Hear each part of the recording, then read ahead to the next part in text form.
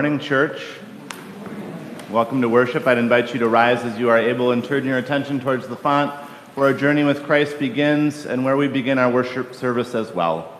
We begin as we always do in the name of the Father and of the Son and of the Holy Spirit. Amen. Almighty God, to whom all hearts are open, all desires known, and from whom no secrets are hid, cleanse the thoughts of our hearts by the inspiration of your Holy Spirit, that we may perfectly love you and worthily magnify your holy name. Through Jesus Christ our Lord. Amen. We say that we have no sin, then we deceive ourselves, and the truth is not in us. But if we confess our sins, God, who is faithful and just, will forgive our sins and cleanse us from all unrighteousness.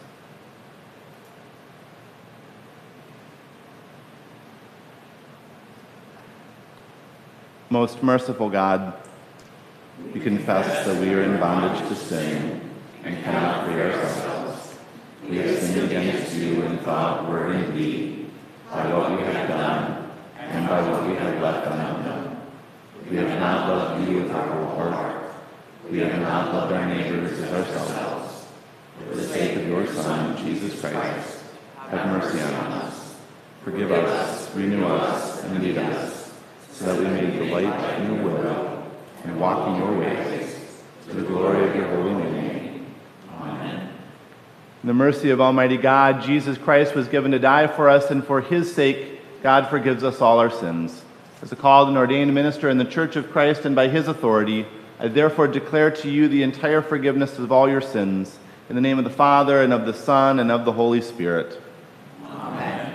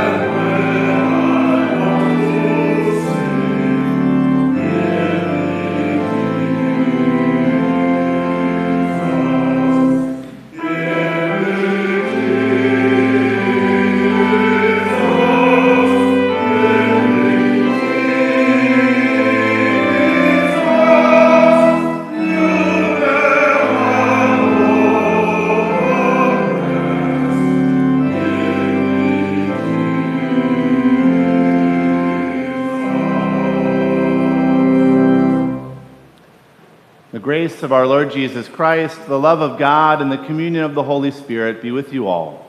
And also with you.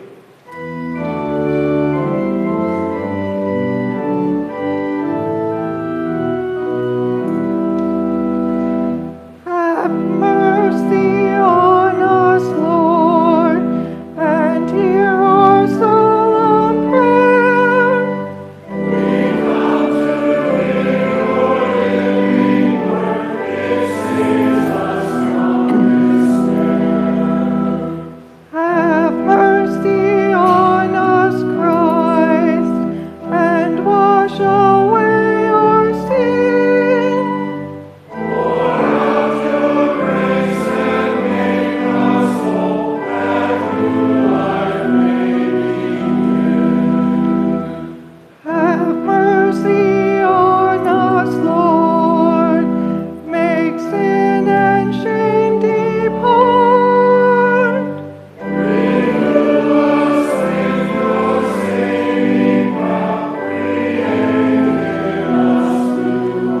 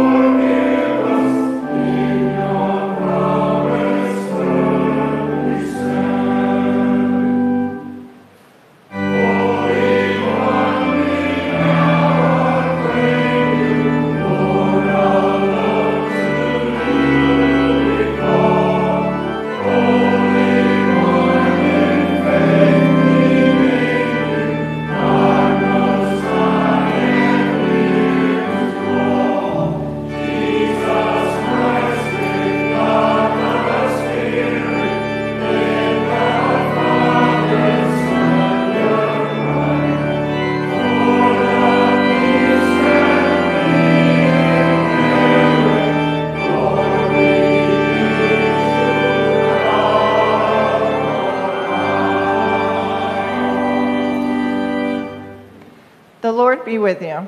And also with you. Let us pray. Gracious God, your blessed Son came down from heaven to be the true bread that gives life to the world.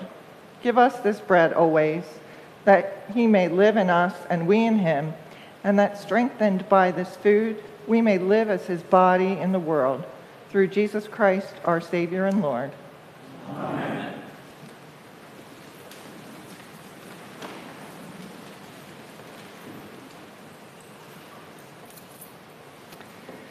The Old Testament lesson is from 1 Kings chapter 19. But he himself went a day's journey into the wilderness and came and sat down under a solitary broom tree. He asked that he might die. It is enough now, O Lord. Take away my life, for I am no better than my ancestors. Then he lay down under the broom tree and fell asleep. Suddenly an angel touched him and said to him, "Get up and eat." He looked, and there was bread. There at his head was a cake baked on hot stones and a jar of water. He ate and drank and lay down again. The angel of the Lord came a second time, touched him and said, "Get up and eat, otherwise the journey will be too much for you." He got up and ate and drank. Then he went in the strength of that food for 40 days and 40 nights to Horeb, the mount of God. The word of the Lord. Thanks be to God. The responsorial psalm is from Psalm 34. I will bless the Lord at all times. His praise shall continually be in my mouth.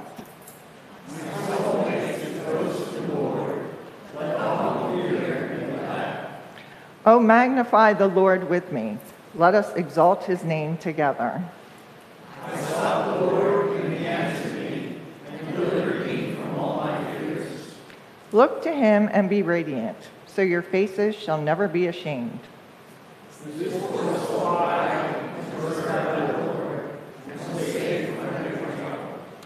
The angel of the Lord encamps around those who fear him and delivers them.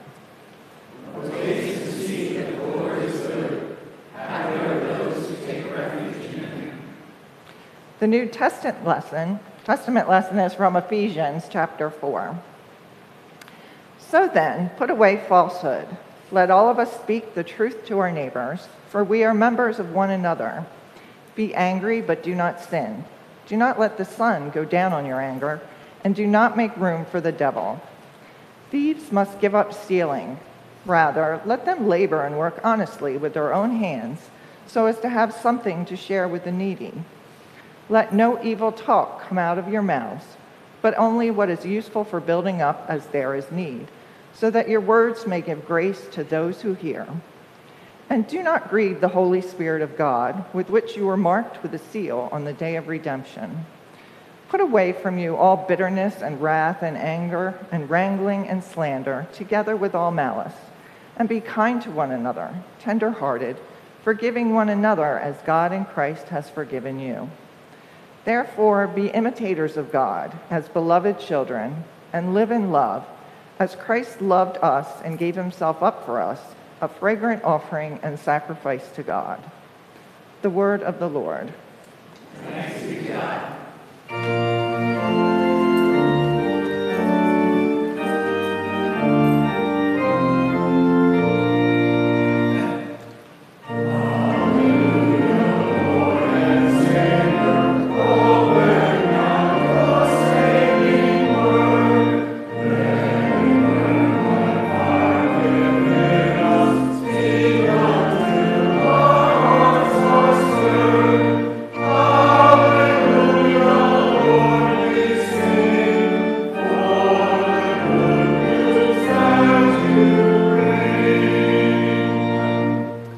This is a reading from the Holy Gospel according to John, the 6th chapter. Glory to you, O Lord. Jesus said to them, I am the bread of life. Whoever comes to me will never be hungry, and whoever believes in me will never be thirsty. Then the Jews began to complain about him because he said, I am the bread came down from heaven. They were saying, is not this Jesus, the son of Joseph, whose father and mother we know? How can he now say, I have come down from heaven? Jesus answered them, do not complain among yourselves. No one can come to me unless drawn by the Father who sent me, and I will raise that person up on the last day. It is written in the prophets, and they shall all be taught by God. Everyone who has heard and learned from the Father comes to me. Not that anyone has seen the Father, except the one who is from God. He has seen the Father. Very truly I tell you, whoever believes has eternal life. I am the bread of life. Your ancestors ate the manna in the wilderness, and they died. This is the bread that comes down from heaven, so that one may eat of it and not die. I am the living bread that came down from heaven. Whoever eats of this bread will live forever. And the bread that I will give for the life of the world is my flesh. And this is the gospel of the Lord. Praise to you, O Christ.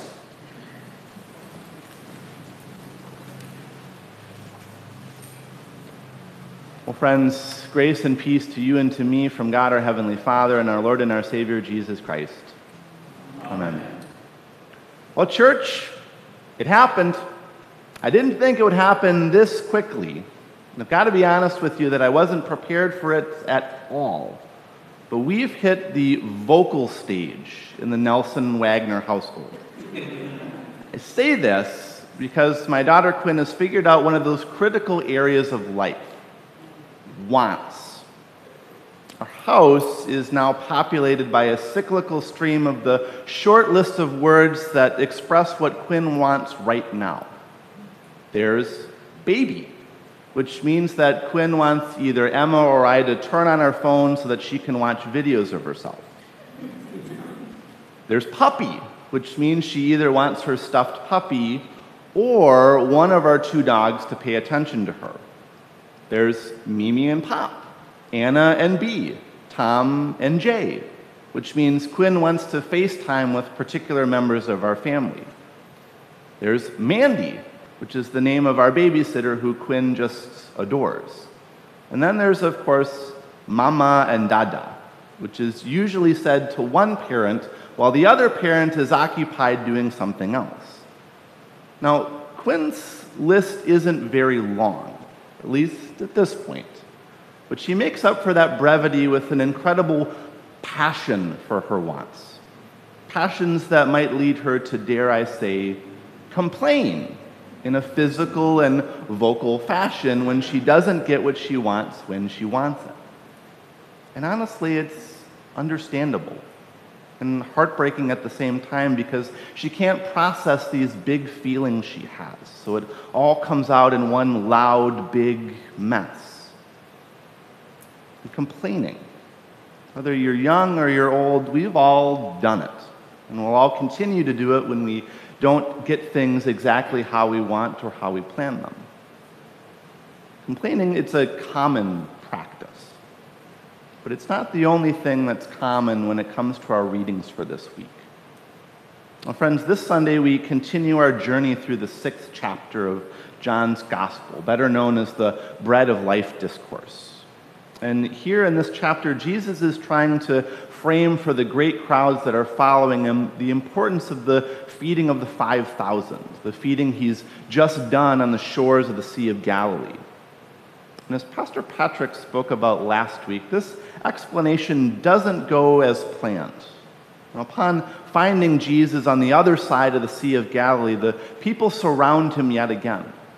They surround him and they begin to demand from him another sign, another miracle that will prove to them that Jesus is the Messiah, the one who's been promised to them by God. And when Jesus doesn't snap into action, well, they complain. Our ancestor Moses gave the people manna daily to eat in the desert, and he was the best of us. What are you going to do for us? What sign are you going to perform so that we can believe in you too?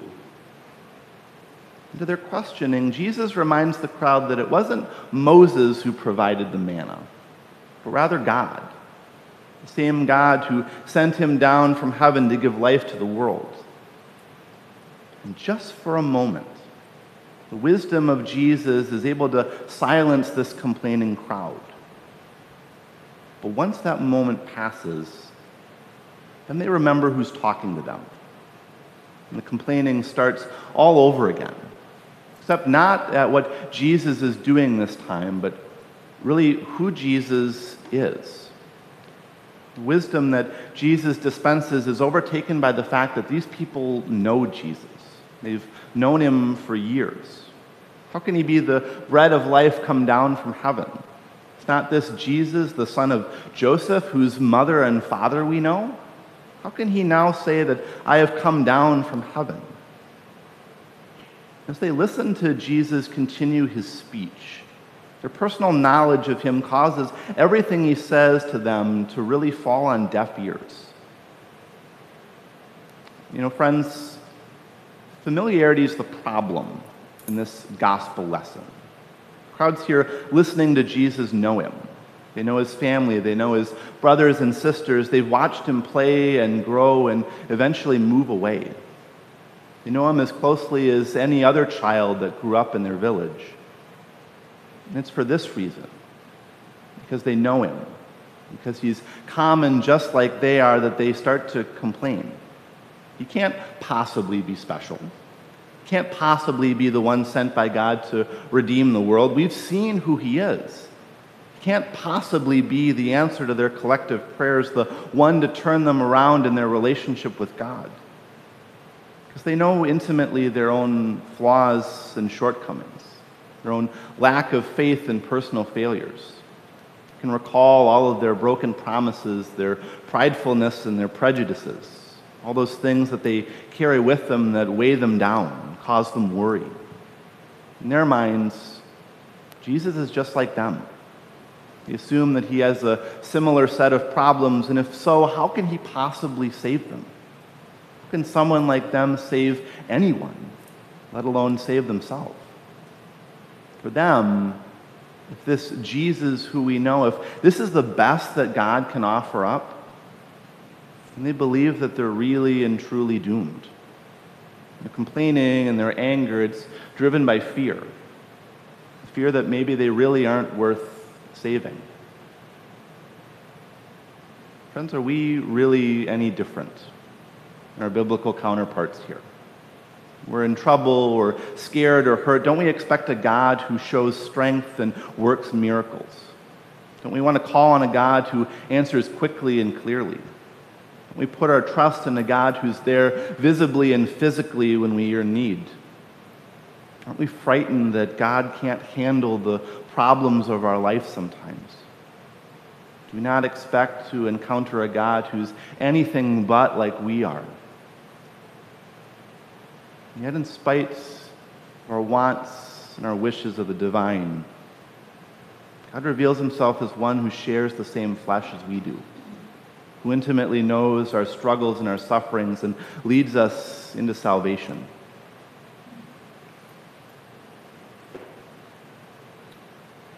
Friends, Jesus said, "Do not complain among yourselves." I hate to say it, but that edict wasn't just directed at followers 2,000 years ago. But it rings true for us as contemporary followers as well. Even though much time has passed since those words were spoken on the shores of Galilee, we still share the same questioning and surprise at the God who invites us into the kingdom. We still look with surprise and shock at the fragile, frail, and human foundation of our church, made manifest in Christ Jesus. Sin still causes us to look down on the means by which God reaches out.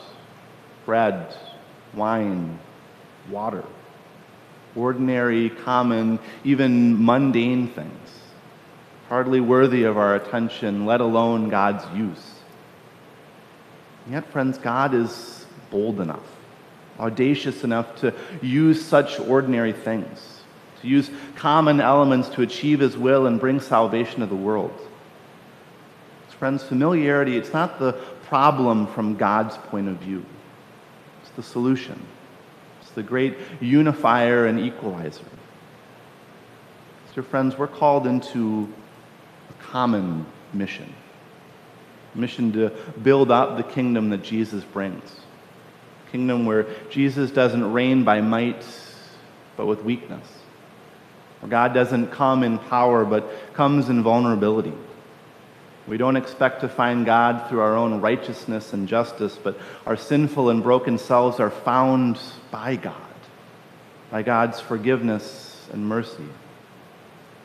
We're called into this mission together. It's the body of Christ, because we're common, ordinary people. Common, ordinary people called to proclaim extraordinary grace and love. Jesus said, "I am the bread of life. Whoever comes to me will never be hungry, and whoever believes in me will never be thirsty." Friends, God comes in common things. Bread of life, cup of blessing, water of salvation. We may complain that God doesn't work exactly how we want or through the means that we expect. But God works so that all people would experience his grace, his mercy, his love, so that all people might have eternal life. So where God calls common people by common means for the common good of the world. Thanks be to God. Amen.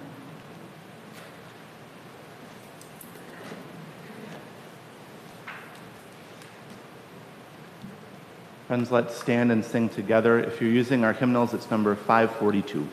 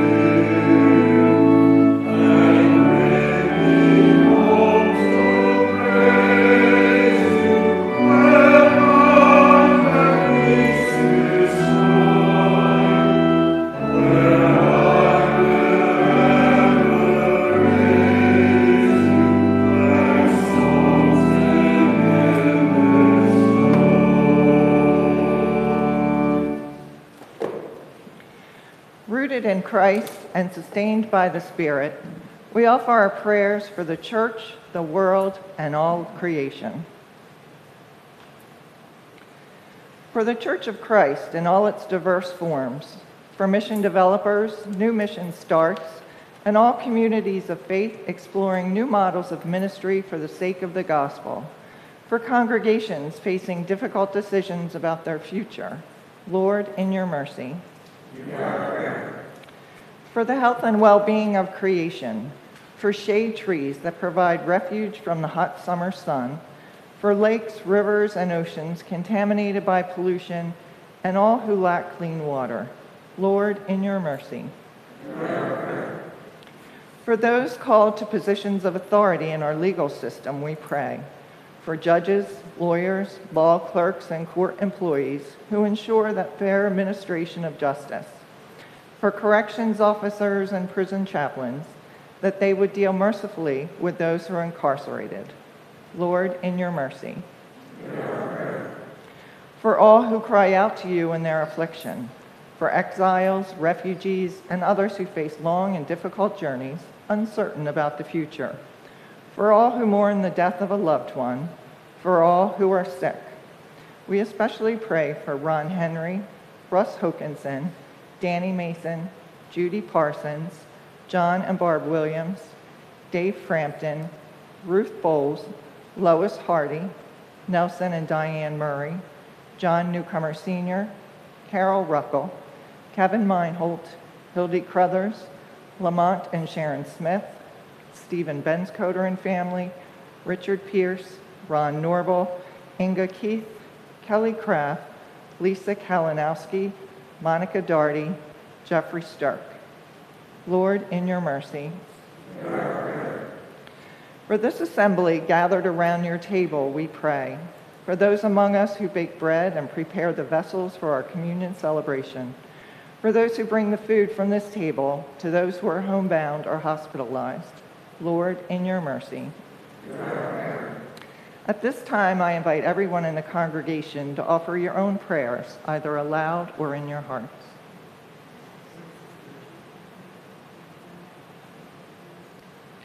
Lord, in your mercy.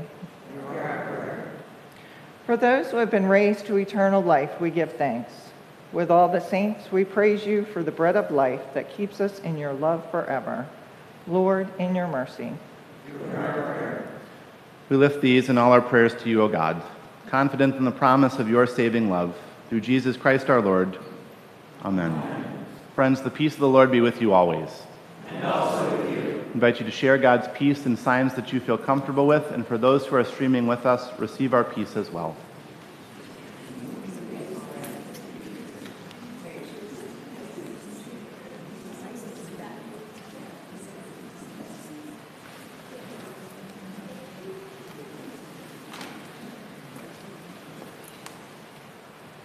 Well, friends, good morning.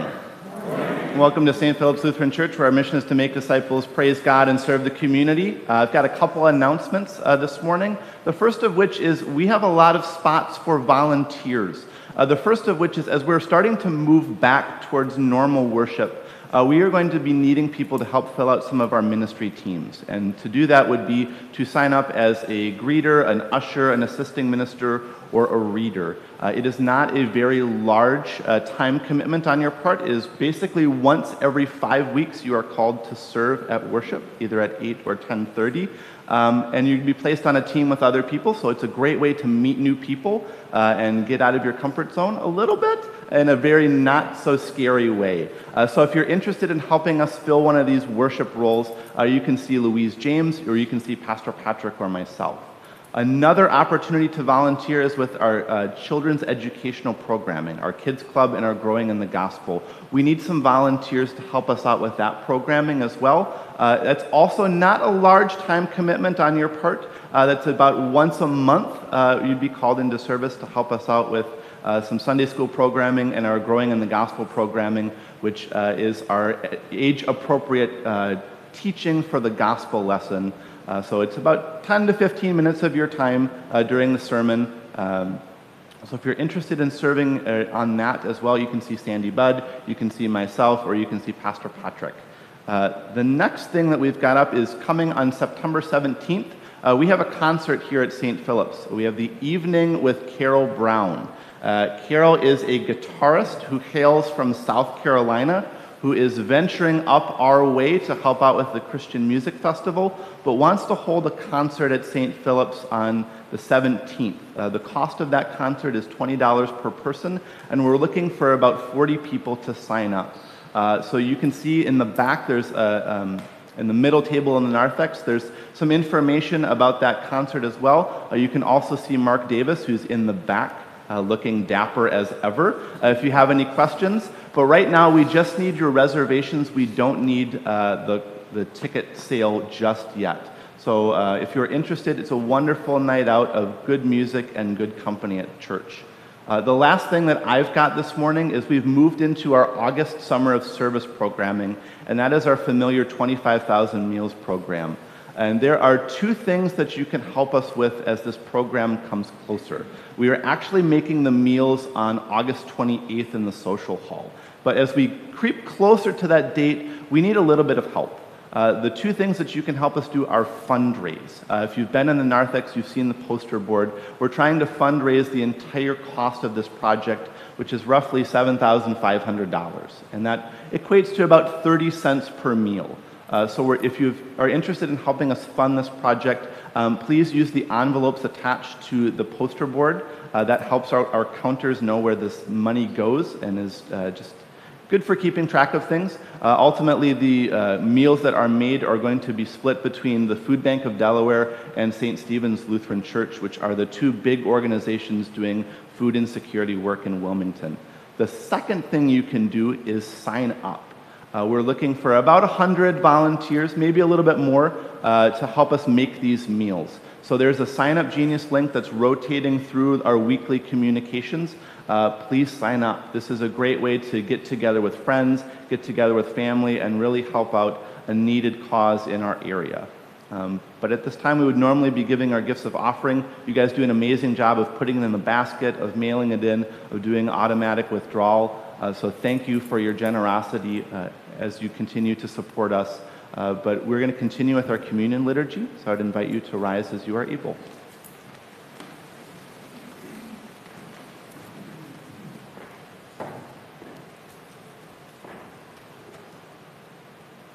And let us pray together.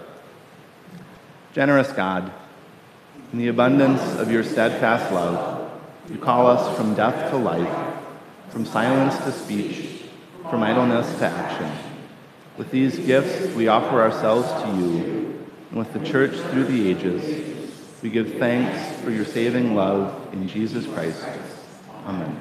The Lord be with you.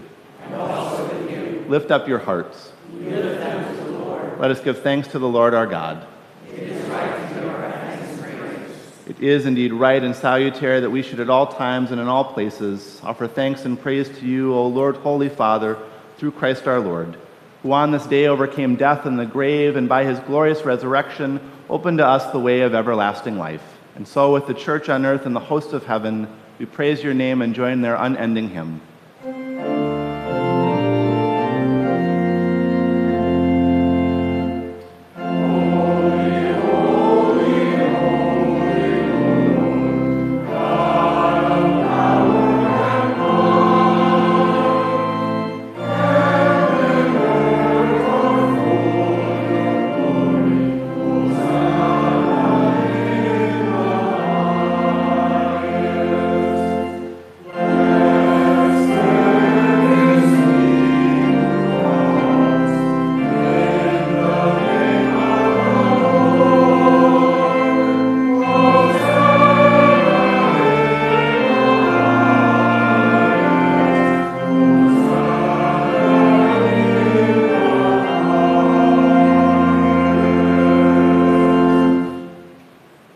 Holy God, breath of life and fire of love, with a mighty wind you brought creation into being.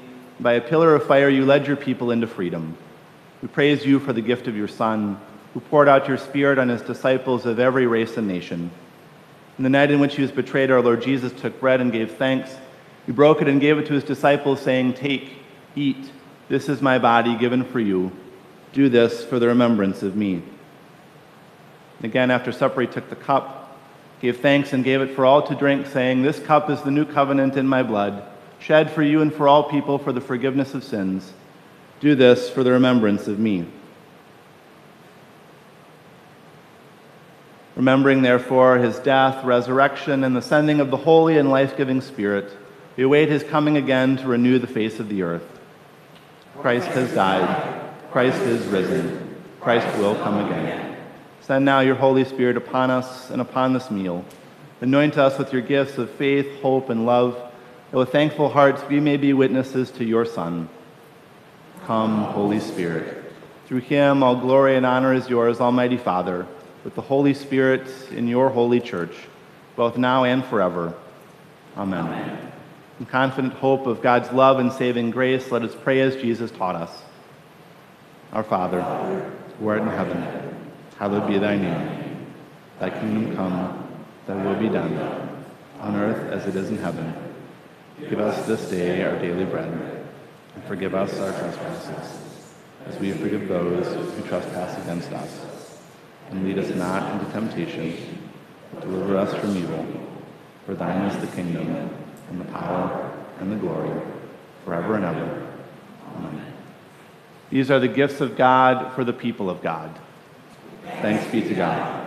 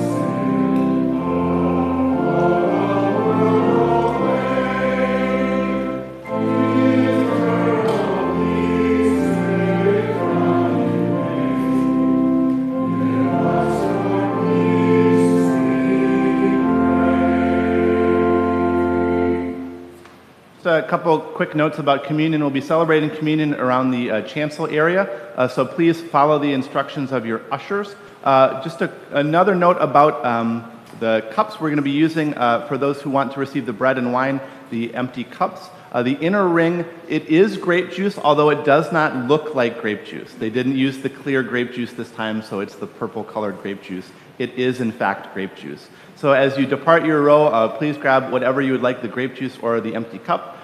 For those who are on this side, you'll be starting in the back and wrapping around the front. For this side, you'll be starting in the front and wrapping around the back. For those who would like to use our pre-packaged kits, they are right here. So please just grab one as you take your place around the chancel area. As you depart the chancel area, there are places to deposit your cups on each side and come back to your assigned seating. We'll be starting with the middle aisles first and then using the outer aisles second. But remember, this is the Lord's Supper. The Lord extends an invitation to the feast to all people, so I hope that you come.